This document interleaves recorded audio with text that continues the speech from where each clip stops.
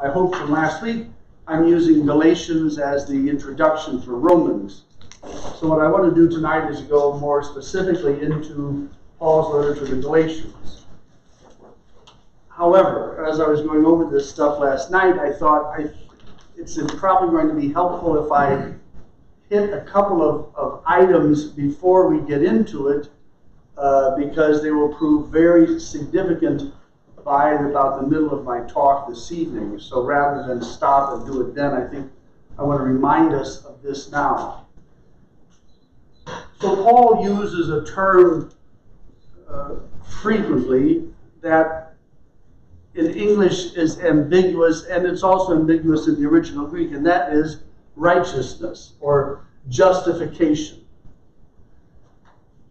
Now, since the Protestant Reformation, the Lutherans under Martin Luther had really clung to this word and somewhat, of course I'm biased, but somewhat distorted what Paul meant by that in the first century to apply to his fight in the 16th century. So while Martin Luther is fighting against the acts of piety and devotionalism of Roman Catholicism, Paul is talking about acts of obedience to Torah. But Martin Luther kind of slides this in there in his arguments and makes it look as though Paul is condemning public expressions of cultic kinds of behavior. And he's saying going to church, plenary indulgences, those cannot make you righteous or justify you before God, as Paul says. But of course, Paul is not talking about the Roman Catholic Church at the end of the Middle Ages. It's a difficult term, but it's one we have to grapple with before we can talk about Galatians and Romans. So what does Paul mean by this Greek term, diakosune, or righteousness, or to be made righteous, or the verb to justify? It's all from the same single Greek word. It has in it, the Greek word has in it, justice. This dikaios is a Greek root for the word justice or law-abiding. But I think the best way to think of it is, let's say I borrowed money from you 10 years ago. I needed money to pay off my car. I swear to you, I promise to God, I'll pay it back in 11 months. I just need, 10 years later, I still haven't done it. And every time I see you, it's like, oh God, it's so embarrassing and awkward. But I finally get the money. I was playing the lottery and I can pay it off and add interest and feel good about the fact that I have made this right. That is what Paul is after with this word, to be justified, to be righteous. With you now I am righteous. I have made this good.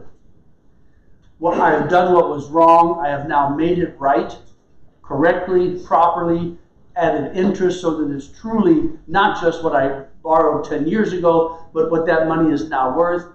You're happy with the outcome finally. I'm happy with the outcome. And I can relax every time I see you in church on Sunday now, right? That's what this means. Paul, as a Pharisaic Jew, was brought up to think in his traditions that I attained this kind of relationship with God by obeying the 613 or 636, depending on how the rabbis counted, 613 rules of Torah. The observances of Torah that require me to avoid pork, that require me to avoid eating meat from an animal that has been strangled, that require me to obey the taboos regarding ritual impurity. The Pharisaic tradition was that this made you righteous before God. If you obeyed these rules, then you would be in right relationship with God. Paul, as a Pharisee, grew up believing this, but because of his mystical encounter with Christ on the road to Damascus, he says he has suddenly realized that the Torah and its observance cannot make you righteous with God. Now that Christ has come, that he has died and risen from the dead, in him we are made righteous before God. Not by doing X, Y, or Z rules of Torah. It's an important and a fundamental concept, because you have to imagine if you're Tony Macaronius, some pagan living in Rome or living in Corinth, you're not a Jew, you're a Gentile pagan, and Paul comes along and tells you there is only one God, not many gods, and you can be made right with this God if you accept and believe in Jesus Christ. You know, well, who is Jesus Christ? And you find out, oh, he was a capital criminal of the Roman Empire, executed legally under the law, and you're going to tell me, what? And when was that? Oh, that was 30 years ago? Really? And where did that happen? Oh, it was off in Jerusalem. What the heck does that have to do with me? It's a reasonable question, especially of a non-Jew, to ask of Paul when he preaches the gospel of Jesus Christ. What does that event, how does that affect me in any way at all? This is the unique contribution of Paul to our understanding of our salvation in Christ. So, to get at this, I'm going to have to go through, repeat what we did last time I was here before, and talk about what he understands as being in Christ. And how do you get in Christ? You get in Christ by your baptism. So let me review the primitive rite of the earliest notion of Christian baptism. It is not having 3 little drops of water poured over your head over a bucket or a font. The word baptizo means to be plunged down into the water completely, over your head into water. It's the same word. I've used the same example. Washing a baked potato, you plunge it down in the water in the bowl and scrub it. You use it for dyeing cloth. And so all that stuff about down and completely immersed in. So in that ritual, the 3 times, remember, in the name of the Father, and the Son, and the Holy Spirit, and in those each times you're pushed down, you're unsure of, is this idiot going to let me back up again? And when he does, it's in the name of the Father and of the Son. In that ritual, you have mystically died with Christ. 3 times you have risked death. It is really a death-defying act in Paul's understanding. That in being immersed underwater 3 times and being brought up out of that 3 times in the name of the Father, the Son, and the Holy Spirit, you have died with Christ, thereby binding yourself to that which Christ achieved when he died on Calvary and rose from the dead. That which Christ got by his death and resurrection, you now get because you have died with him. After your baptism, you were clothed in a white toga-like cloth, more of a tunic like this, tunic-like cloth.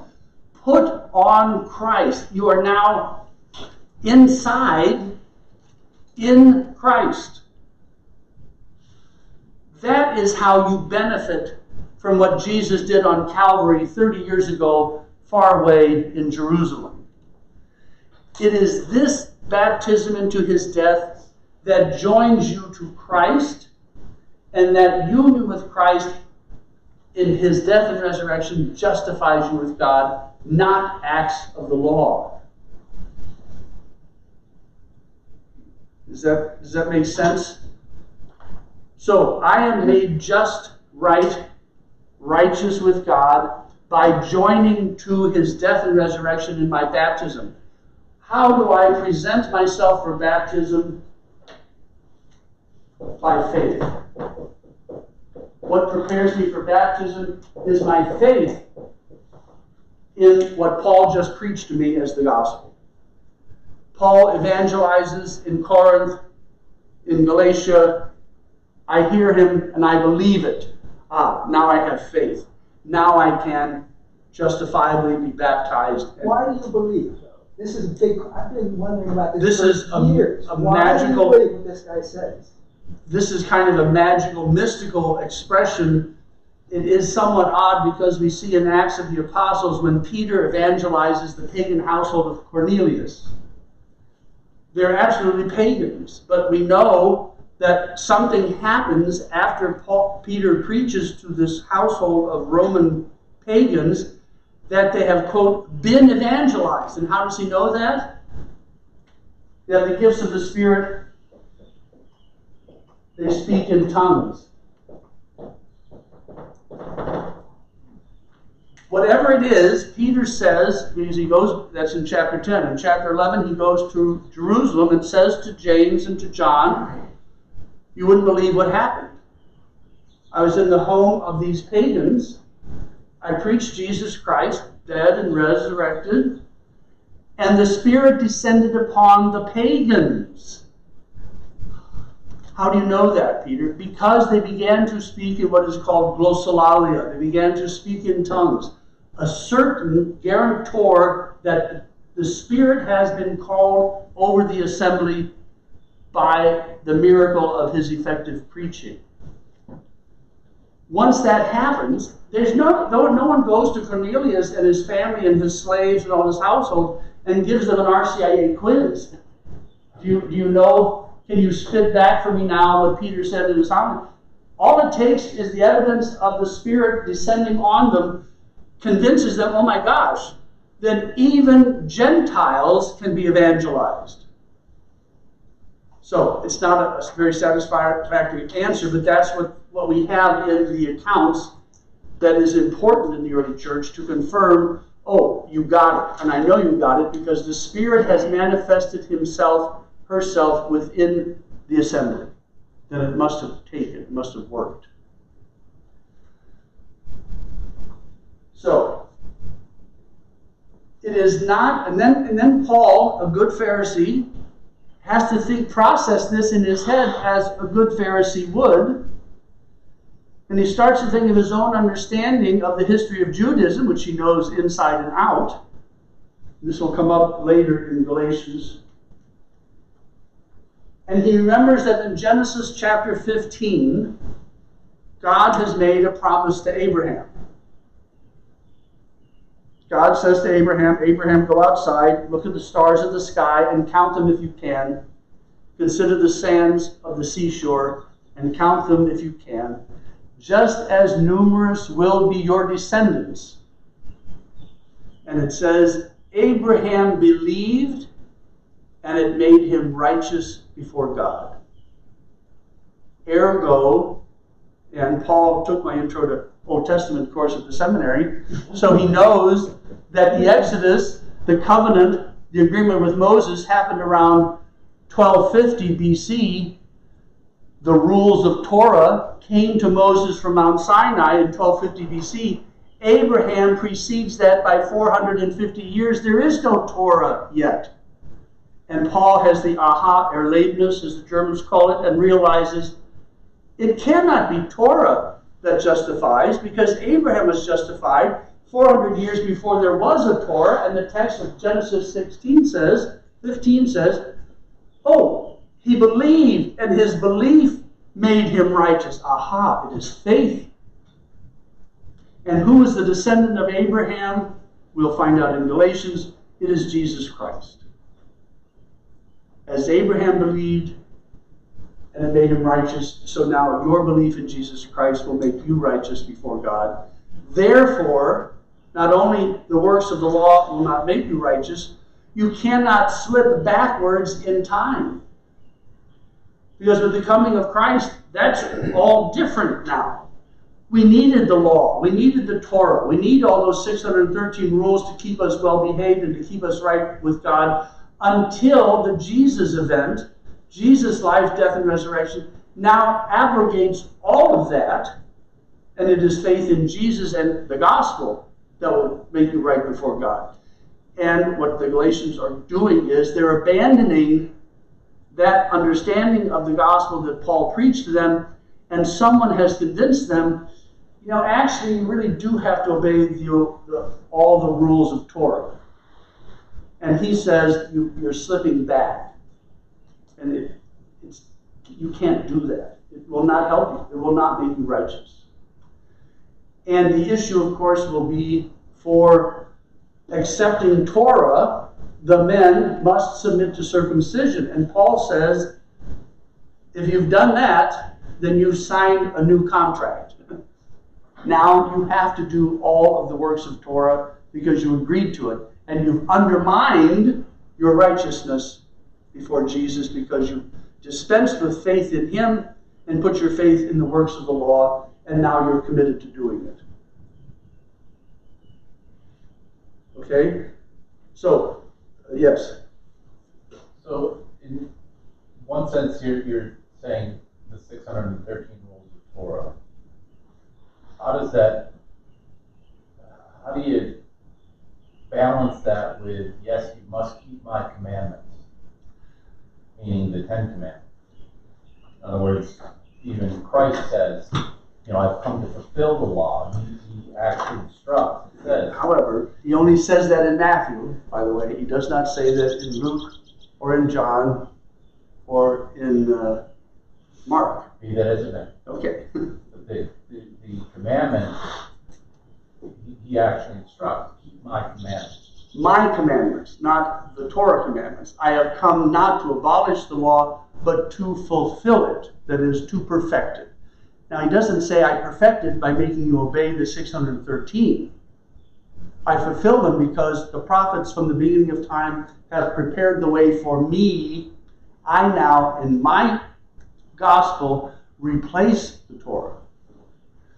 Now, but that is a problem because Matthew's gospel says, and only there does Jesus say, not a jot or tittle of the law will be done away with until, but the assumption is the until has happened.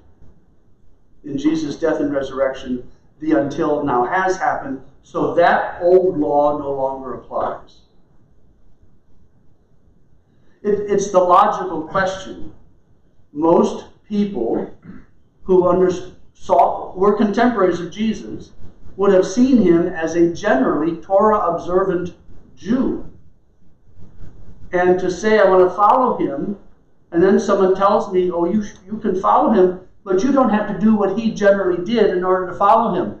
That does seem like the odd interpretation, but that is the interpretation of Paul. James, initially, certainly, and the earliest leadership of the church, it was a given that you would have to be Jewish to follow Jesus. Peter, in chapter 10 and 11 of Acts, introduces the possibility of OMG. You mean you can follow Jesus and not be a Jew? And Paul will pick that up in the rest of Acts, and in fact go in the direction that the church would do, which is to follow Paul's teaching, not only not requiring Torah, but eventually by the 4th century declaring it is heretical to require Torah for Christian conversion.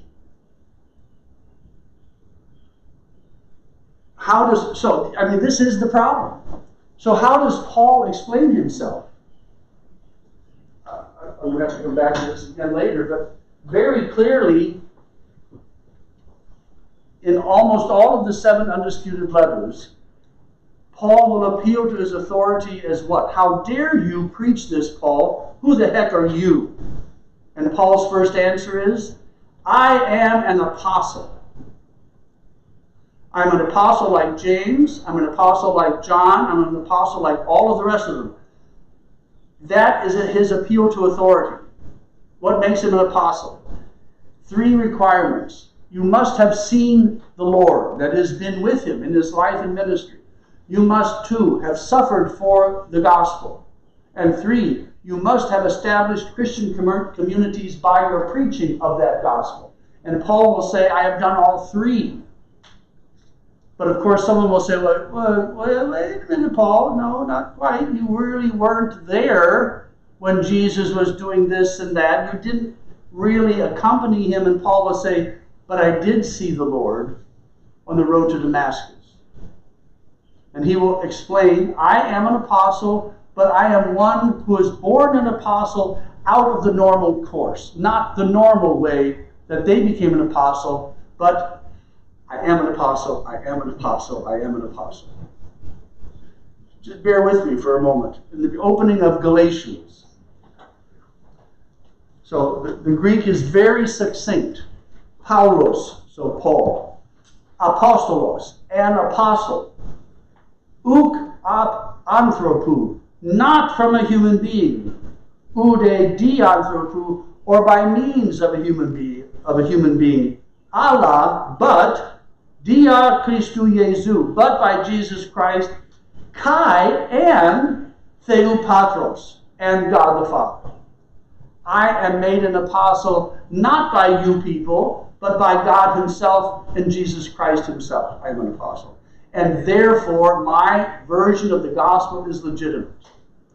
He will also say, and we know this to be true from Acts as well, and my version of the gospel was approved by James, the leader of the church in Jerusalem, when I went up to meet him with Peter. They approved this gospel that I preach. I hope you remember I've said this is the issue that overarches the first 2 centuries of the church. What do we do about Gentiles? Can we, must we require that they first become Jews to some extent, that is, observe some of Torah, or not impose that on them at all? So in Acts 11, when Peter has had this incident with Cornelius and his household of pagan babies in Caesarea Maritima, it says in the beginning of chapter 11 that he is summoned to Jerusalem. Remember I talked about Emily Latella, the old Saturday Night Live character? What's all this I hear about? There is a sense of that in the opening of chapter 11 that the Jewish Christian leadership in Jerusalem is saying, what have we been hearing about you, Peter? What's going on here? So, just give me a minute. So in Acts, now, chapter 11, verse 1. Now the apostles and the believers who were in Judea, Judea is the southern part, Caesarea Maritima is the farther northern end of Israel, which is where Cornelius was. The apostles and the believers who were in Judea heard that the Gentiles had also accepted the word of God. So when Peter went up to Jerusalem, the circumcised believers, Jewish Christians, leaders of the church, criticized him, saying, why did you go to the uncircumcised men and what does he do when he's up there? He baptizes all of them. But that's not what they're complaining about. What do they say? You have gone up to the uncircumcised men and eaten with them, forbidden by Jewish Torah observance. An Orthodox Jew cannot eat with pagans. It makes him unclean, ritually impure. I don't want to snitch on him, but I want to say, excuse me, James, he baptized them. They don't seem to care about that. Why? Because that's not in the Torah. The Torah says you can't eat with them. They're tied up with that issue still. And at the end of this long discourse, they will come to the conclusion, the leaders of the church at the end of verse 18 of chapter 11, then God has given to the Gentiles the repentance that leads to life. James will instruct at the end of this incident, somebody get a pad of paper and a pen, take down this letter. And he says, send this letter to all the believers and tell them, we require 4 things of Gentile converts. We talked about this before. No meat offered to idols. New pagan Christians, you cannot go to the pagan temples anymore where they're sacrificing cows and sheep and goats and all that, and the faithful would eat the meat of the butchered animals. James says from now on you can't do that. No meat with blood in it. This is against the Torah. You cannot eat consume blood in any way, shape, or form. You're not even supposed to touch blood, much less eat it. Similarly, you cannot eat meat from any animal that is strangled, because the Torah has a very specific description of how you must slaughter an animal for it to be ritually pure for consumption. That is, you must slice the throat in a very particular way, etc. And then you must marry only within Jewish consanguinity rules. So this is, you cannot marry your first or second cousin. You can only marry as far down as your third. This is what Acts says. James decides after his meeting with Peter, send this letter to all the churches. And in Acts, they all agree, thank you, we've resolved the problem, wonderful. But in Galatians, we'll see, Paul talks exactly about this incident, and he says, I agreed to no requirements of kosher or Torah observance whatsoever. Nothing whatsoever. They didn't require it, and I didn't agree to any. Completely denying this version of that meeting. Why the two versions are different is another 4-part series. Remember, Acts is written almost 60 years later. Paul was written about 20 years later. Paul is a contemporary of the meeting. Acts is not. I think someone's PR agency got in there and said, we got to make it look like they played nicer than they did. Because we'll see in Galatians, Paul is angry at Peter about this incident and similar incidents, and he will call him names in this letter. He's very angry in Galatians. Okay? So the issue turns on, how are you made righteous with God? The Jewish notion is you're made righteous by Torah observance. Paul's notion is no, you are made righteous by your faith in Jesus Christ. And I can demonstrate that theologically by his talking about the history of Abraham being made righteous 400 years before Torah even exists. This is the recurring motif of Paul's whole career. Remember, he will say in Galatians and in Romans, he will repeat it, that he has been dogged after he works and evangelizes pagans. The Judaizers will follow him and undermine him to his converts after he leaves their town. So he goes to Galatia and evangelizes for 2 years and leaves, and after he leaves, he finds out, someone sends him a letter. Paul, after he left, a bunch of Jewish Christians from Jerusalem came, and they told us, you preached the wrong gospel. They told us we have to become Jews and take on Torah observance in order to follow Jesus Christ. You didn't tell us that. That is what prompts Galatians. What?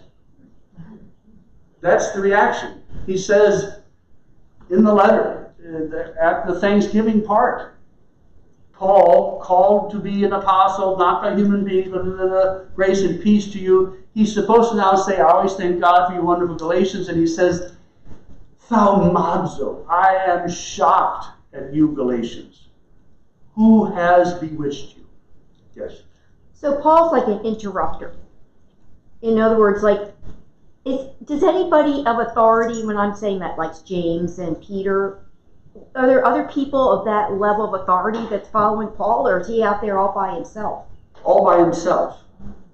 All by himself. In fact, he probably dies, this is my guess, I think he dies thinking he's not succeeded at all. If we believe what he says in Romans, that he wishes to go to Spain to start a new missionary effort. Why does he go to Spain? Because no one can undermine his gospel in Spain, because no one's preached any version of the gospel in Spain. And he says so. That's why I want to go there, because I've had it with these dogging, people at my heels at every turn. I want to go someplace where no one has preached Jesus at all. I'll do that in Spain. Now, a great Pauline scholar, Joe Murphy O'Connor, an Irish Dominican, can't help being a Dominican, he says that Paul makes it to Spain and has no success whatsoever. There is no evidence that Paul in any way made any inroads in converting those Iberian people to Christianity, and that he repairs to Rome after 5 or 6 years of effort in Spain, considering his effort as a missionary a colossal failure. And then is caught up in the persecution of Nero and probably killed around the year 64. So I think at his lifetime, it probably looked like he was moribund. This is not going to work. We know it did because by the year 90, when Acts of the Apostles is written, Paul is accepted by the author of Acts as a fait accompli. Of course he was right. Doesn't even question.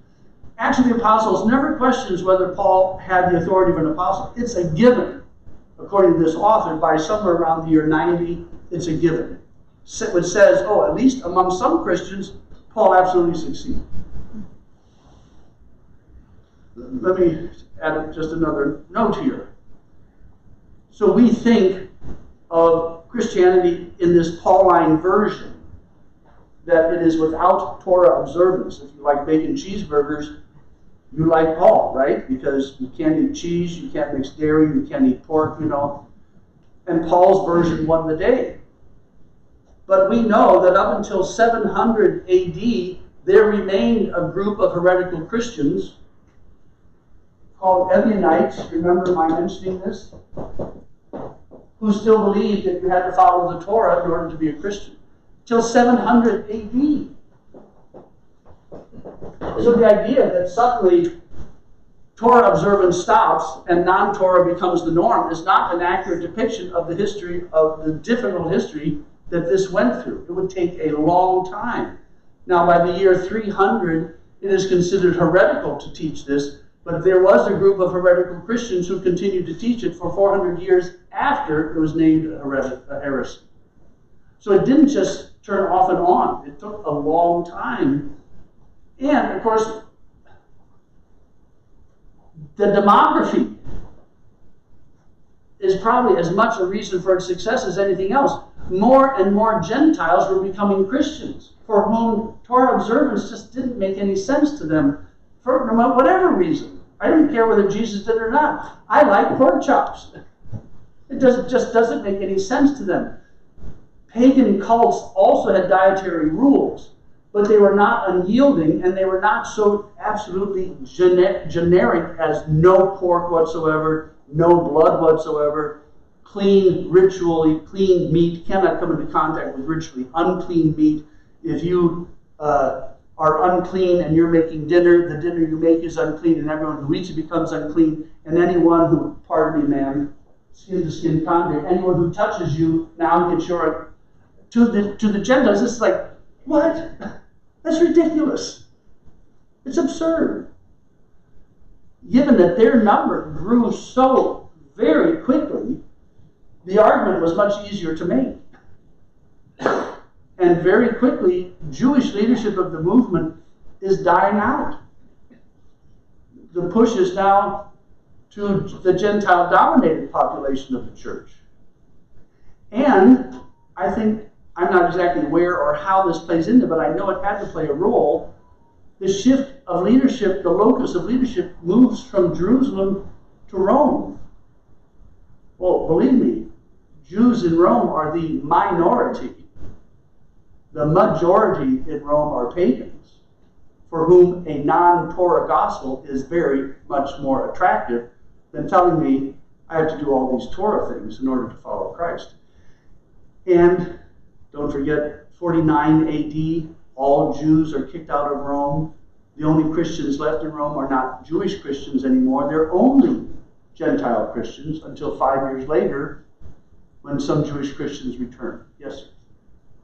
I'm wondering if the Jewish converts to Christianity, if they maintained their Jewish tradition, was that a problem? If they still held the Torah, I mean, that doesn't mean they were making the Gentiles do it, but if they did it, yes. Was that okay? No, they did it, and it was a problem. It wasn't. And what's the flashpoint of the problem? What would raise this problem? The weekly celebration of the Eucharist. if you're in a Christian community that includes both Gentile Christians and Jewish Christians, and the central cult of the movement, which was a weekly meal on Sunday, we know it was on Sunday already during the time of Paul, and it was a covered dish kind of meal. It wasn't the ritual meal we have now as the Mass. People brought food to distribute to all the members of the community, especially the poor.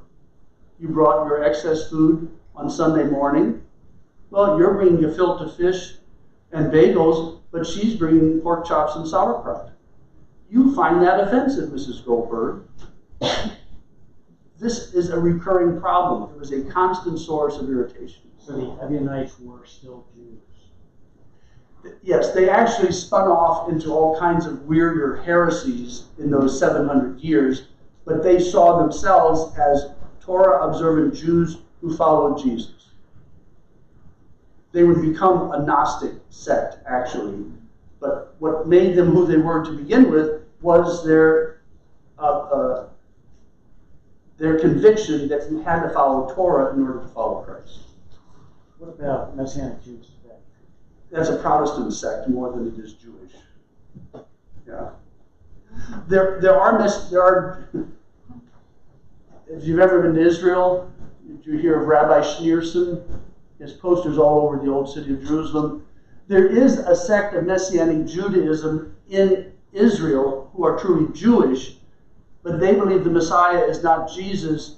Their Messiah is a Lithuanian rabbi named Rabbi Schneerson, who died in Brooklyn in the 1970s, at whose grave they still post watchers because they're expecting his resurrection. So they are Messianic Jews, and they are truly Jews, and it is their idea of the Messiah is not Jesus, but that he came in the person of this rabbi. These are the Lubavitcher Jews. I don't know if they have congregations in Baltimore. They're very prominent in Florida. Lots of Lubavitcher synagogues. But in America, when we hear of Messianic Jews, that's really kind of a Protestant movement. But do they still maintain Jewish traditions? I don't believe so. I don't believe so. I can't imagine how they could do that and square that with the New Testament, where clearly they're not following Torah anymore within the New Testament. So they don't see Jesus as a fulfillment, but they can still do it. You know what I mean? I believe that they believe Jesus was the Messiah, the fulfillment of the promises of the Old Testament, but in Jesus' own example and preaching, you don't have to continue to follow Torah. Okay. This is kind of background stuff, but it's background that I think is necessary for us to understand what's going to happen in Galatians. All right?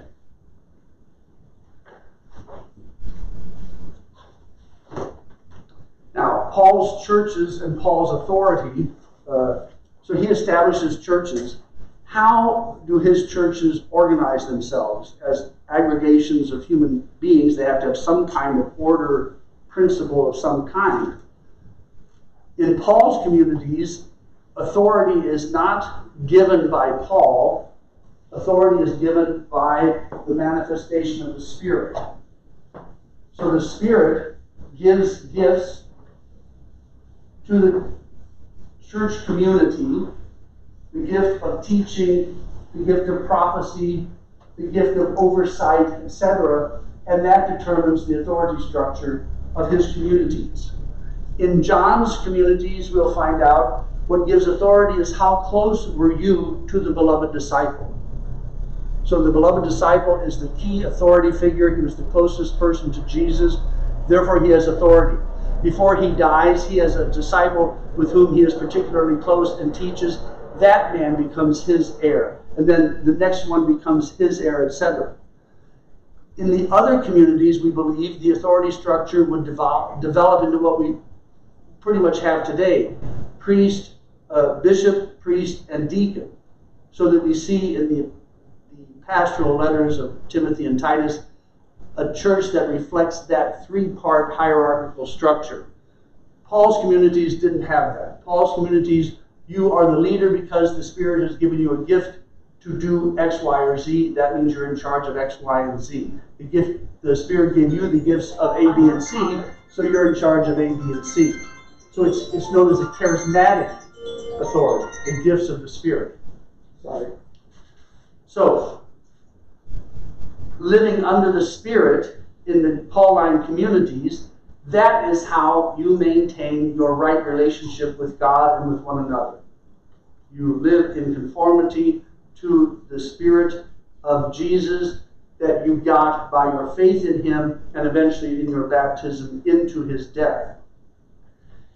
If you start picking away at this fundamentum, this primary issue, by glumming on all these other things, you're going to undermine the very foundation of your salvation in Jesus Christ. You start adding, well, now you have to add the litany to it. You've got to go to benediction twice a week, and then you've got to wear a scapular, and you've got to wear a Franciscan habit. It has to have 3 knots, not 4. You start adding this stuff onto it, you're undermining the very thing that has saved you. So Paul is adamant. Okay, so you just want to do a little bit of the Torah, and you want to do a little bit more of the Torah, you want to do... Paul said, no, you cannot do any of that. You cannot let any of this in, because it will start to undermine the very core of the gospel. And he says, by the way, when I preach the gospel to you, did the Spirit show itself because you were following Torah? No, the Spirit showed itself because when I preached the gospel, you believed it.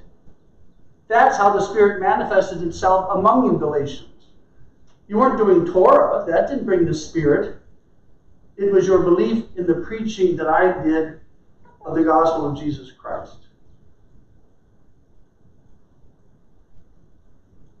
Because, remember I said before, Paul's theology emerges. This is a perfect example of that. Unless the Galatians had written to him about problems, we don't know what Paul would have thought about Torah observance. But because it became a problem for the Galatians, and someone in Galatia wrote him a letter apparently saying, Paul and I were confused, because a bunch of Jewish Christians from Jerusalem, that's like the central office, they've come and they said, we're not doing this right. This forces Paul to think about it.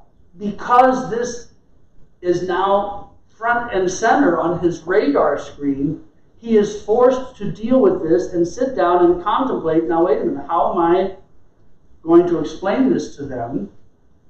And then it's like, oh my God, how could they have completely missed the boat like this? If I'm going to go to Rome, I better be very careful about how I explain this issue to them, because if the Galatians got this all wrong, God knows what rumors they've heard about me in Rome. Which is why I maintain that Galatians is a practice run. It's a draft of what would become a much more complex letter that he will write later to the Romans, where he deals with the same issues. This is the first draft, if you will, that forces Paul, how do I really think about these issues? I got it. He sends it to the Galatians. Then later, when he writes to Romans, he draws and develops those ideas that are just minutely present in Galatians. He will expand them greatly in the letter to the Romans. Yes? So maybe I'll steal a little of your thunder. In Galatians, do we hear Paul talk about freedom as much as he talks about it in Romans? And because Paul defines what freedom is in Romans, right? He does. Romans is one of the most cited works by the founders of our own country. Absolutely. Like they all look at Romans as being a founding document for themselves. Right. So I was anticipating, because if you're talking about Galatians, it seems to be setting up this problem of, okay, well, looks like there are no rules.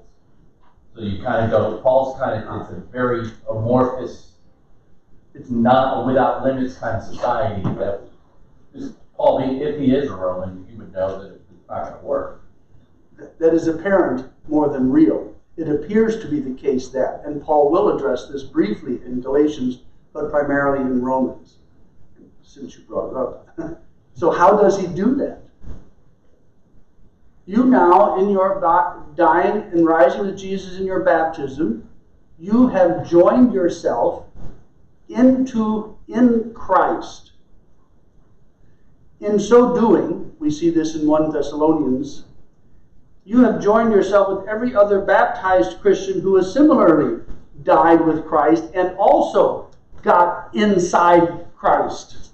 So in the tunic. So this is Christ that I'm now inside of. You're inside the same Christ. So he was saying in 1 Thessalonians, you think that because someone has died before the second coming of Christ, that you are somehow separated from them. No, you're not. Why? Because you are both still in Christ. Was your grandma baptized before she died? Great. Were you baptized? Yes. Well, then you're still in Christ. Her separation from you is not real. It looks as though she is, but she is still in Christ as you are still in Christ. Death cannot remove you or her from being inside the same body of Christ. You really have to wrap your head around this, because then he goes on and makes ethical implications about how you must behave. Because you are now in Christ, I'll say you can't take that body that is in Christ to a brothel. Because you're in Christ. You're taking Christ to this place. You can't mistreat your brother or sister because you are sharing the same substance and the same being. You are all in Christ. You can't misbehave because you are scandalizing your fellow believers who are with you in Christ. It becomes the basis for his ethical teaching. It isn't a free-for-all. It has been interpreted that way, and Paul knows that some are interpreting it that way. Well, cry havoc and let slip the dogs of war and do whatever the hell we please, Gaudiamus igitur, He said, no, you're not free that way. You are in Christ, and that obligations come with your being baptized into his death and resurrection and putting on Christ, to whom you now belong, along with your fellow brothers and sisters. He speaks of this in 1 Corinthians. One of the 4 rules that James says in Acts is you cannot eat meat that is offered to idols. Someone in Corinth has seen a fellow Christian participating in a pagan sacrifice. Remember, this is how the poor got meat. You went to pagan sacrifices, that was the source of protein, of meat protein in your diet, because otherwise all you ate was oatmeal all the time. Someone saw someone eating meat that had been offered to a pagan idol and wrote to Paul and says, whoa, I saw Mrs. Cunningham yesterday. She was having pork chops at the Apollo temple, and Paul has to think about this. And he says in 1 Corinthians, well, in fact, we know there really are no other gods. They think they offered that cow to a divinity called Apollo, but we know there's no such thing. So in fact, it wasn't really offered to a god, but it looked like that. And because we are baptized into Christ's death and resurrection, we are no longer bound by such rules. We have the freedom of the children of and sons of God. But Mrs. Cunningham's faith is stronger than Mrs. O'Leary's, who saw her do this. Mrs. Cunningham's behavior by eating that meat became a source of scandal to Mrs. O'Leary, whose faith is weaker. And therefore, it is a source of scandal, and out of charity for your brother and sister, don't do that. So he understands freedom in a very particular way, but it is not a laissez-faire freedom, as he knows is being interpreted by some of his Gentile converts. And he is at pains to say, the freedom you enjoy by dying and rising with Christ is not without ethics. On the contrary, because you are now in Christ with your fellow brothers and sisters, you have requirements of ethical behavior to behave as though you are in Christ. So the communion of saints will come out of this teaching in 1 Thessalonians and 2 Thessalonians, where Paul says, we are all, what the nuns used to call the church militant, the church triumphant, and then they had the church bazaar. No. So you have the church militant, and then you have those who have already died, they are triumphant, and then the church that's suffering. You are all one church. You are all in Christ. Your battle is over. You're in heaven. We're still struggling, and then there are those still in purgatory suffering. That teaching of the communion of saints comes from Paul's ethics about being baptized into the death and resurrection of Jesus. So you're not separated from your dead loved ones as it appears you are, because you are still both in Christ, which is the basis for so much of our understanding of after death as Roman Catholics. That comes right from Paul. And that comes from Paul's notion of baptism. Okay. So Galatians will deal with these questions. What is the relationship between Christianity and Judaism? I'm not even sure that if I met Paul as he was writing this letter, I wonder what he would say if I would say, Paul, are you like a Christian? I don't know if he would understand that term even. And would he understand it? He would have to understand it somehow as distinguishing him from Jew, I guess. But it is, this letter is the first one to deal with these big issues. One of the issues that comes up in chapter 6 of Galatians that Paul has apparently had to deal with elsewhere before, and that is, what is the relationship of God now with Israel? If the law no longer counts, and we are free of it, you don't have to become a Jew in order to become a Christian, then what of the history that we know God has with the Jews? Is that all erased? Paul will say, no, it's not. But it is an issue that he will have to deal with to explain to pagans who know something about Judaism, well, God has not abandoned his covenant with the Jews, but it's been redefined in terms of the new Israel, which are those who follow Jesus Christ. This is a problem in Luke Acts. So apparently it was a problem beyond just Paul. Many Gentiles must have raised this issue. How can we trust this God of yours? By the way, you say there's only one. How can we trust this God of yours if he's abandoned the Jews? Why will he not abandon us? And so Paul has to deal with this. In any event, not only has it come to light for Paul that his gospel has been undermined in Galatia, in the communities of Galatia, but that it's already started. The reading of Galatians by most exegetes suggests that it isn't that they are tempted to give up on Paul's gospel and become Jews. They have already started to become Jews. Males have already been submitted to circumcision before Paul writes the letter to them. So this is underway. It isn't a threat.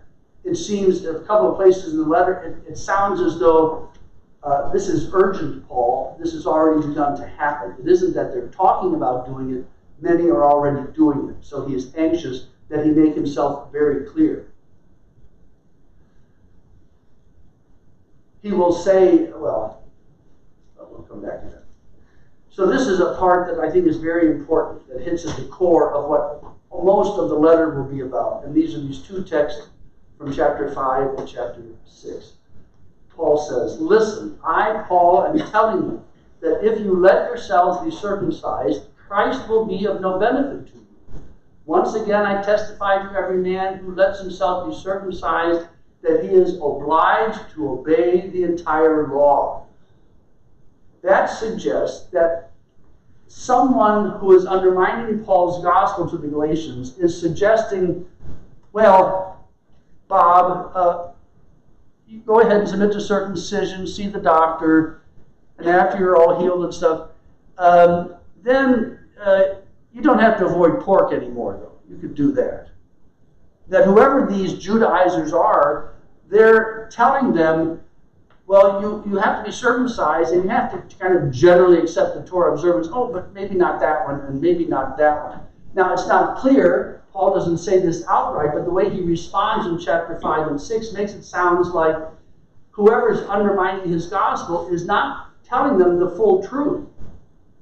That circumcision requires full acceptance and obedience to Torah. You cannot pick and choose which obligations of Torah you're going to follow after you've been circumcised. Now, at the end of the letter, chapter 6, this is curious. So we know that Paul